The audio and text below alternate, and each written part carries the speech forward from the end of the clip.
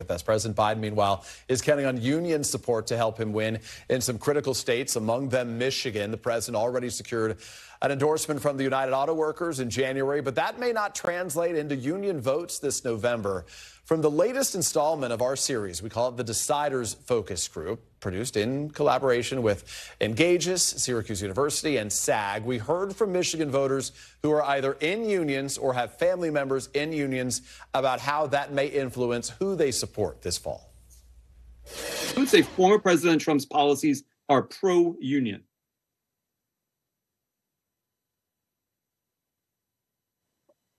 None of you. So Deborah, help me with this.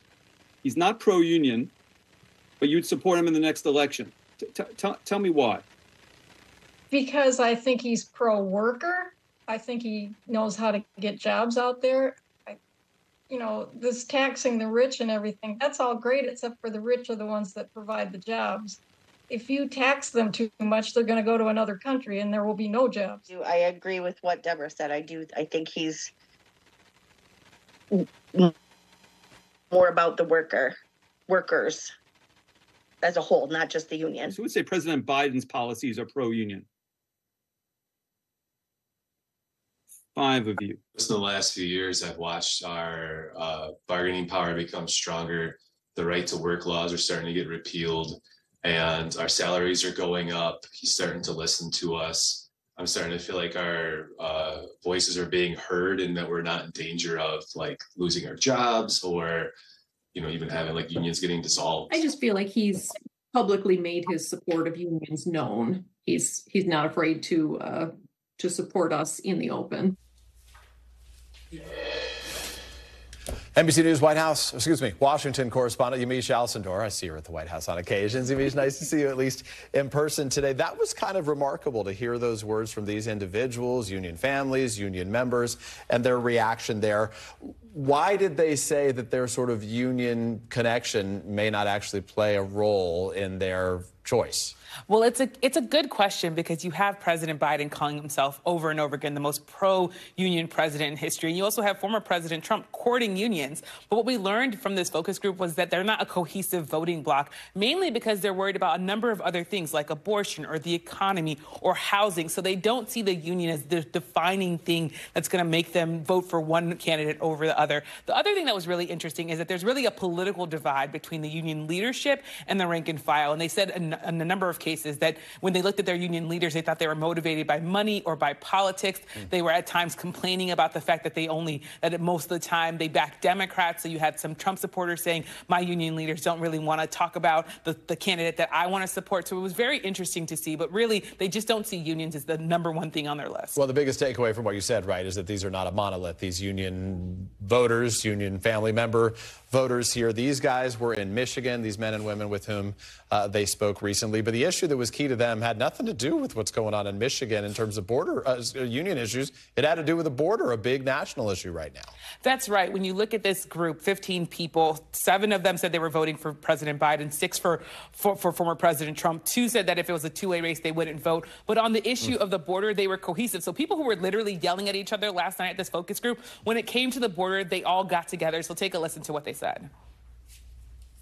Who's concerned about the situation at America's southern border? Show of fingers. Who's concerned about the situation at America's southern border? 6 of you. Colleen, what concerns you? We need to think about us first. We're at odds with our own country. We need to be focusing on our own people, not letting in people that are not even part of this country. They're getting Social Security and benefits that I can't even get, even being an unemployed person in this country. And it just makes me angry. And I never used to go that way. I was straight liberal, as liberal as you could get years ago. But the more I see, the more my eyes are opening. It just makes me sick. You all live in Michigan. You're more than 1,000 miles from the southern Texas border. Why is that border such a big issue for you? It is taxing the resources of the entire country. It doesn't matter what state you're in. In my opinion, it's a huge strain financially on all the resources that we have.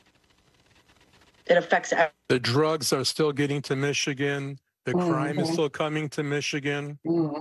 I mean, 1,000 miles is nothing to these kind of criminals. They travel wherever. They're well organized and they're well funded. There's a lot to break down from all of this. First of all, most fentanyl goes through border crossings as opposed to between those border crossings. But those are really revealing views that a lot of these folks have about this issue, including the First Lady, who said she's very liberal, presumably a Democrat, but said on this issue she has real concerns right now. I want to ask you quickly, the president, his argument is, hey, there's a bipartisan border deal. This is the most Mitch McConnell was on board with this thing. Even the border unions supported this, and they endorsed Donald Trump. Does any of that resonate with these individuals? It really just goes by their partisan view of the world. So if you're a supporter of President Biden, you see him really trying to do something on the border. But if you're someone who's supporting former President Trump, you see him as being weak on the border, even with that border security package. I want to just really underscore the fact that two of the men in that, there was Larry and Paul, they were just really arguing all night long. I watched this for 3 hours last night.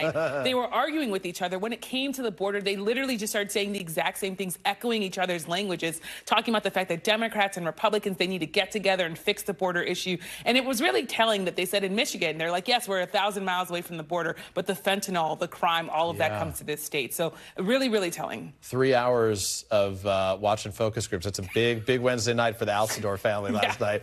You're a good sport listening to it, but they have some really revealing things to share. Thanks for watching. Stay updated about breaking news and top stories on the NBC News app or follow us on social media.